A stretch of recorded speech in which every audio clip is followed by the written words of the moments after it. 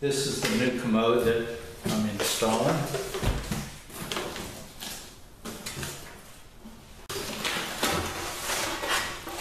There's the lid. Leave it in its protective sleeve. Here is the water closet.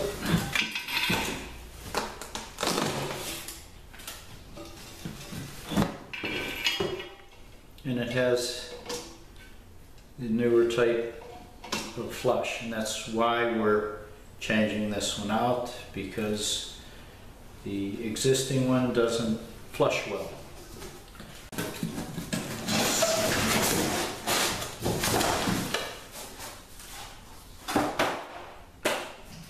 And this comes with its own seat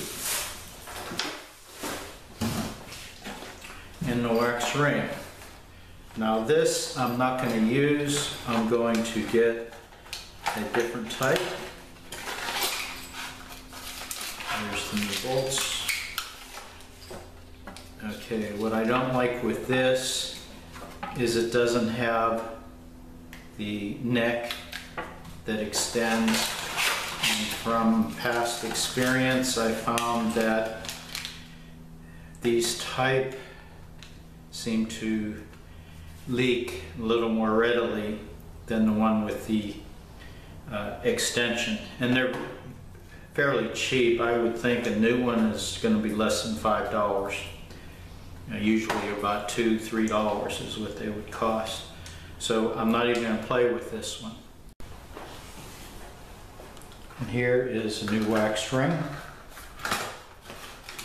you can see here the difference. This little addition makes a better watertight seal.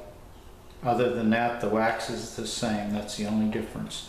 And the cost is basically insignificant, so we're going to use this one. Here's the action.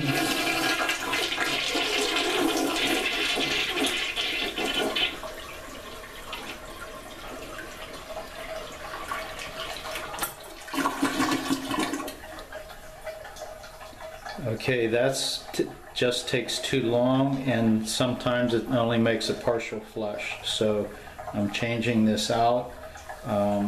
This has caused the drains to plug where I had to use a snake to clear the drains. First thing we need to do is turn off the water supply right there. And I've never done this without getting water on the floor.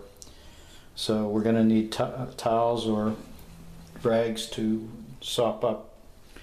Then we need to flush whatever water we can from the commode. Now I'm taking this apart. You don't have to when you remove an old commode, but I'm doing it just to cut the weight down, so it's easier to carry. Okay, now we need to disconnect the water supply from underneath. The feed line going into the tank comes from underneath here, and it is just finger tightened. And of course I put a towel underneath. Then I'm going to remove the tank, and the screws are under here at this point. I removed the bolts. Now this can be lifted off, and I have a bucket near.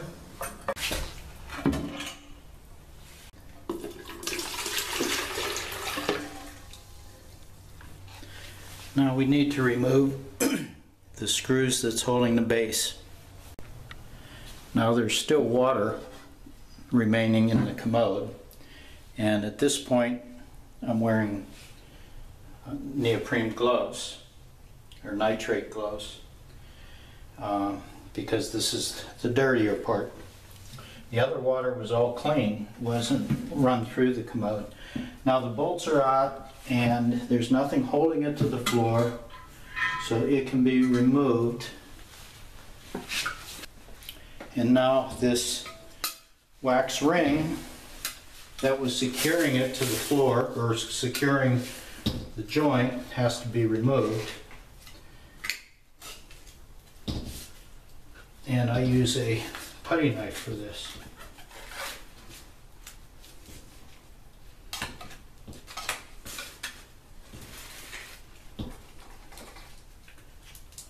And you want to get all this old wax off. And at this point is where you would change the bolts. Now we have to prep the new commode. This is where a lot of people make their mistake. You have to attach your wax ring onto the commode. Some people put the wax ring in the floor, and that doesn't make the proper seal. So remove the protective plastic, and this secures onto the porcelain. And I'm not trying to squeeze too much, I'm trying to make it stick. I placed new bolts in the floor. I got rid of those others because I saw some indication of some rust forming. And position that over the hole and check, make sure the bolts came up through the holes in the porcelain. And now I'm pushing down and squeezing that wax ring to make the seal. Okay, then at this point you want to square the commode up into the room and then start the reinstallation. And first thing is putting the screws back into the floor. Now secure the base with the bolts. Now you're going to want to use these caps. This will keep it cleaner. So the first thing you do is you slip this piece on, and if you'll notice there's a ridge closer to one side. Put that side up, the side that's closer, so it leaves a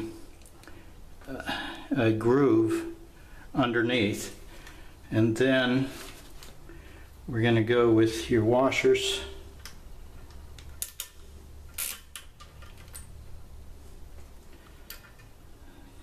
Followed by the nut.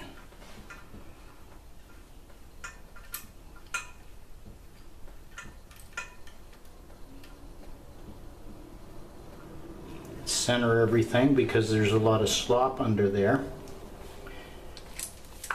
Then snug it up. And don't over tighten this because you're squeezing on a porcelain base and there's no flexing with the porcelain. In fact, when I'm using a wrench, I don't use the handle. You see, I can't get that much torque with that. Now, you see that screw's too long, so we need to hacksaw, and you have minimum movement here. So this is a real pain.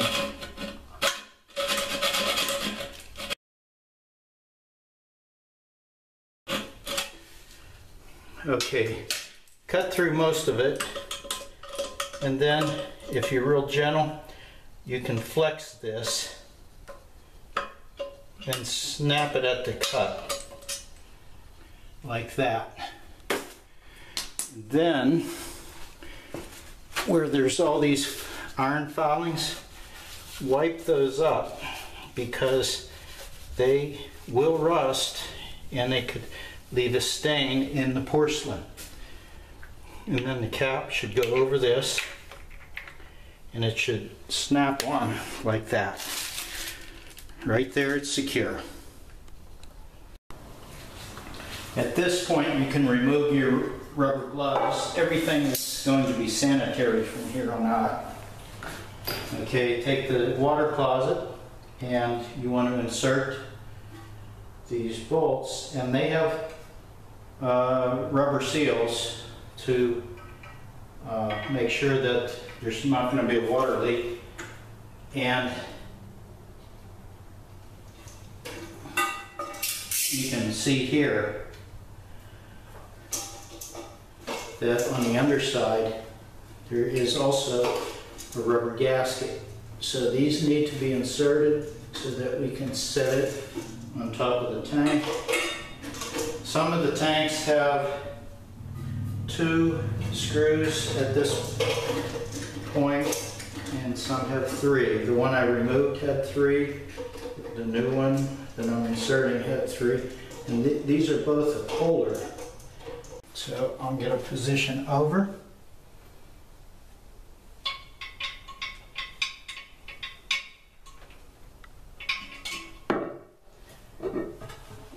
And between those 3 screws,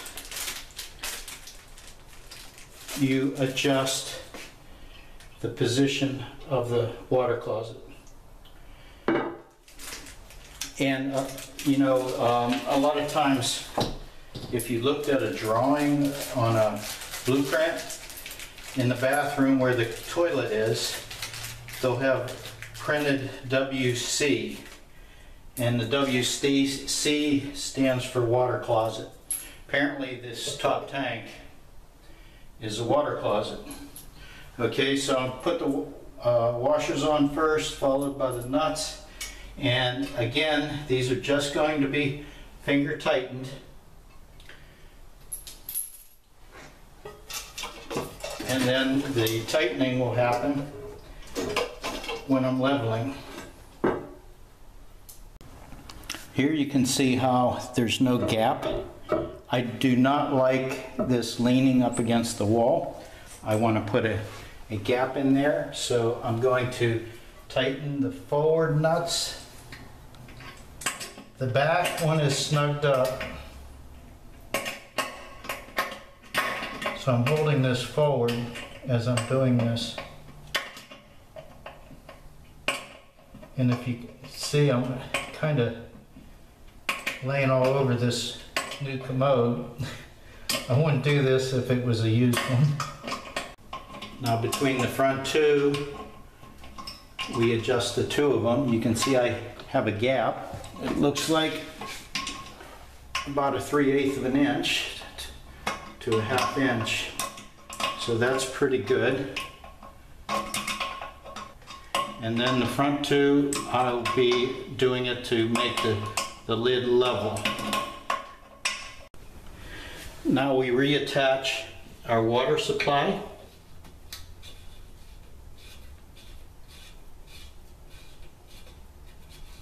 And again, this is going to be snugged up, but it's finger tight. Okay, and turn the water on.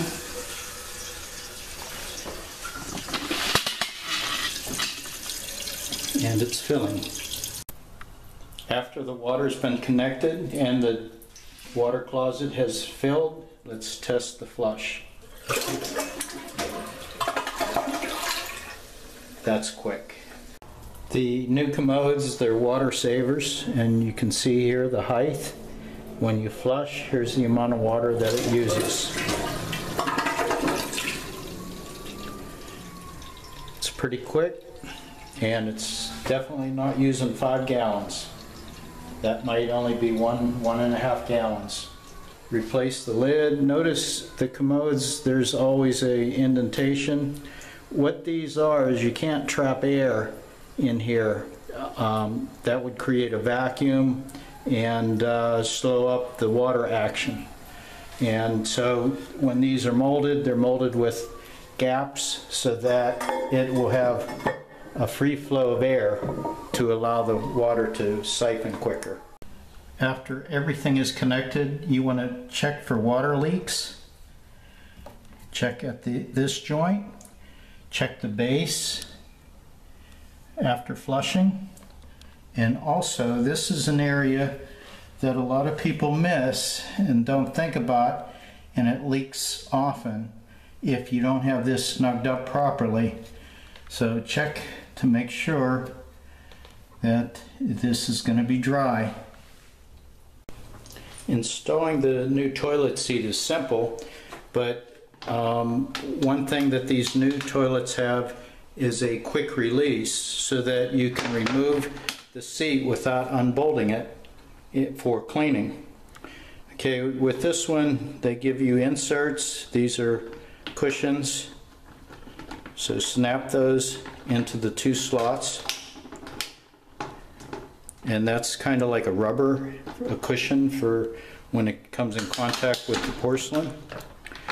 And here, these are assembled, held together. Here's the nuts. Of course, the nuts you want stainless or brass. And we need to open these.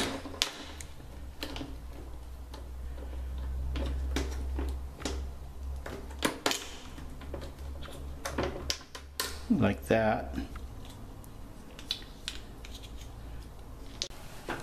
What you want to do is install these plastic inserts into the bowl first. So the stainless bolts go on there, and if you look closely at this, you'll see that there's a plus sign that goes facing towards the seat. So we set those on there, and then these slide up and snug onto the bolts. So from the underside they push up, snug them with a screwdriver.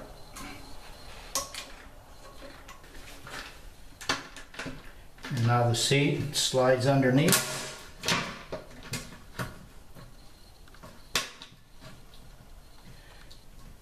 Like that.